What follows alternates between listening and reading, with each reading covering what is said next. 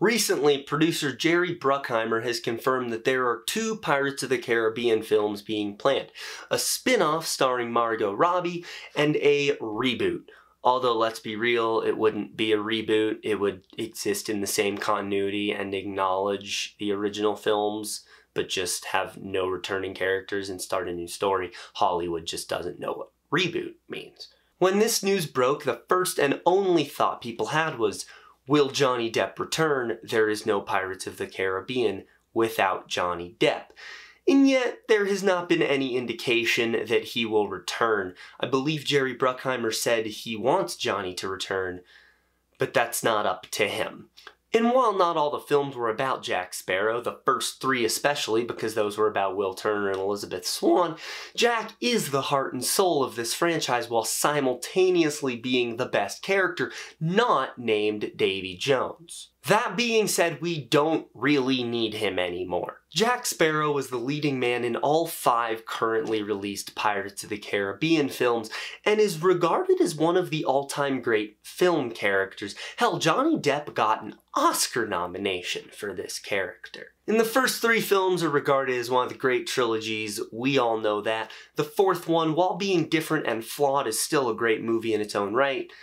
But then when Dead Men Tell No Tales came out in 2017, perception really changed. The movie was criticized for completely ignoring previously established canon, not doing justice by its most iconic characters, having a villain that doesn't come anywhere close to stacking up to all the other villains in the series, and most importantly, for their treatment of Jack Sparrow himself, who spends the majority of the movie as a drunk idiot stumbling through its 2.5-hour runtime with no clear indication of what he's doing, no explanation as to why he's acting like this, and he doesn't even get to fight the main villain.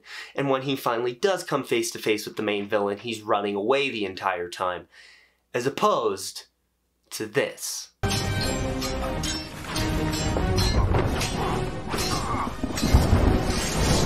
And while these arguments are all very true of the 5th movie, I'm not here to talk about those today. I'm here to talk specifically about the ending, because in my opinion, Dead Men Tell No Tales has the best ending in the franchise. Keep a weather eye on the horizon. Okay, second best ending in the franchise. For those of you who don't remember, which, to be fair, you probably wouldn't. You probably watched the movie once in 2017 when it came out and decided to never watch it again. I am going to briefly recap the plot of Pirates of the Caribbean Dead Men Tell No Tales. Roughly 21 years after the events of At World's End, I'm not certain on that number, the timeline in this movie makes no sense whatsoever, Henry Turner, the son of Will and Elizabeth, teams up with Karina Smith, later revealed to be Barbossa's daughter, and a down-on-his-luck Jack Sparrow to find the Trident of Poseidon. They successfully complete this task, but it results in the death of Hector Barbossa when he sacrifices himself to defeat the villain Salazar and save his daughter, Henry, and Jack, and the Black Pearl in the process. In the closing moments of the film, Henry welcomes his father home and there is a reunion between Will and Elizabeth as Jack Sparrow looks on from the deck of the now freed Black Pearl. What a truly revolting sight. And as much as I would like to talk about the beauty of Will and Elizabeth seeing each other again and bringing back One Day, the song that played when they split,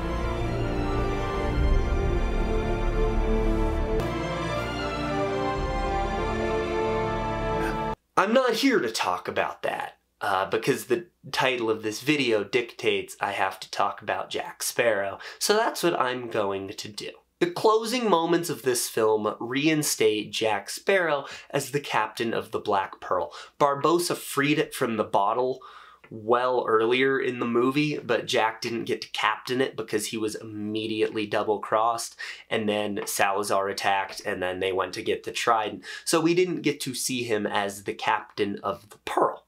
But now we do, and in addition to that, Gibbs, Scrum, Marty, and all the other crew members who are still alive and still in this movie are on board as well. Jack even has the monkey inherited from Barbossa.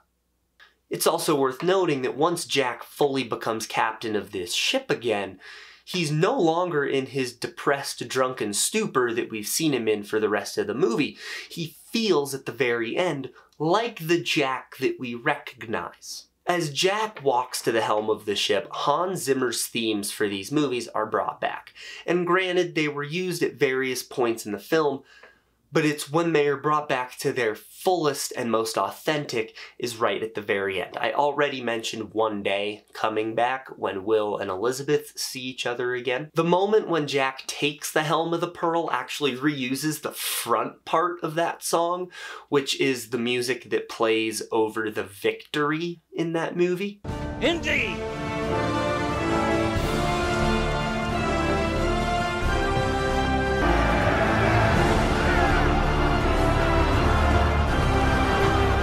The moment when they sail into the sunset uses a different but just as familiar and iconic piece of music.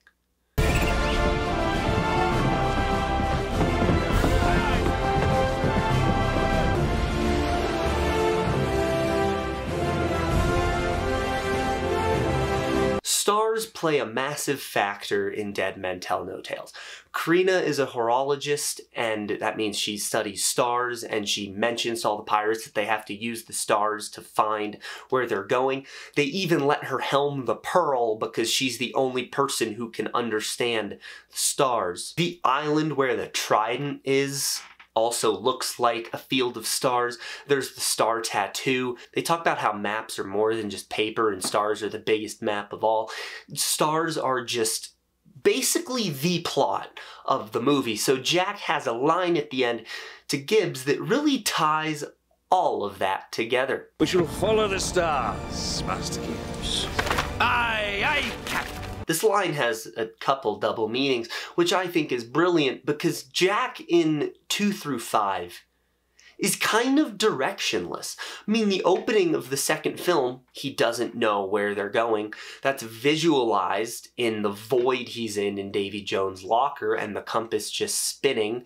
In On Stranger Tides, he's not even willingly on the adventure, and in Dead Men Tell No Tales, he's just a depressed, drunken idiot who has nowhere to go, nothing to do, has no ship, no crew, isn't even a captain anymore. On top of that, one of the biggest aspects of Jack's character in these movies is that he's one of the last pirates, and he has to grapple with that because piracy symbolizes freedom, and Jack likes his freedom. So Gibbs asking, "What be our heading, Captain?" and Jack knowing exactly where they're going wraps up this arc that at times you kind of didn't know was happening.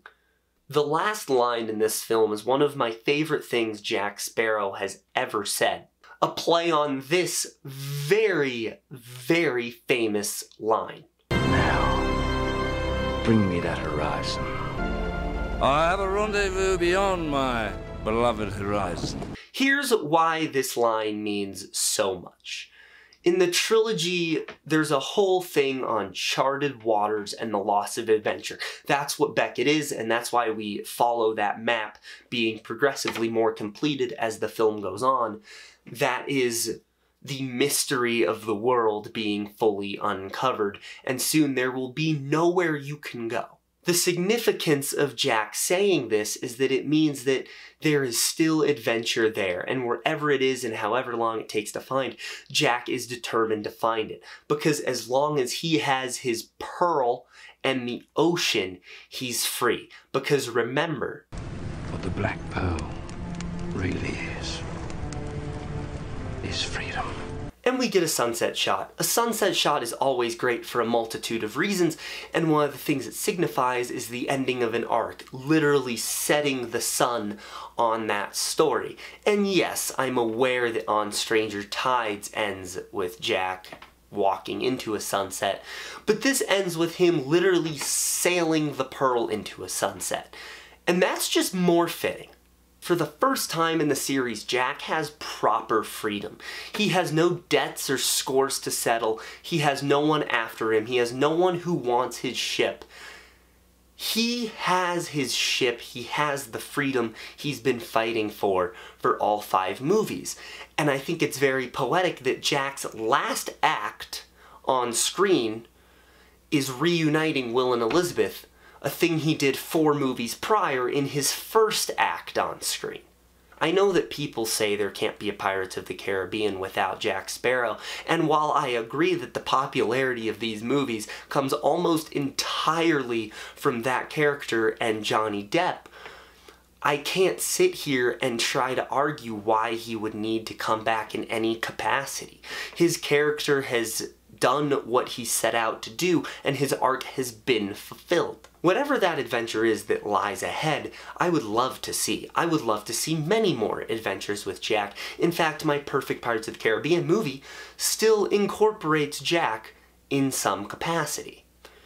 But I kind of think that's the beauty of it. Knowing that Jack has many more adventures after grappling with adventure and freedom coming to an end is really the only way you could ever do a send-off to Jack Sparrow. Wherever that compass is pointing, we don't need to know. Is Jack gonna go try to find Barbossa and bring him back? Is he gonna go try to find some other lost treasure? Is he gonna leave the Caribbean and explore the world beyond? Who knows? It's not for us to know. I think it's better if we just sit back and dream of what wonderful adventure Jack Sparrow is going on this time.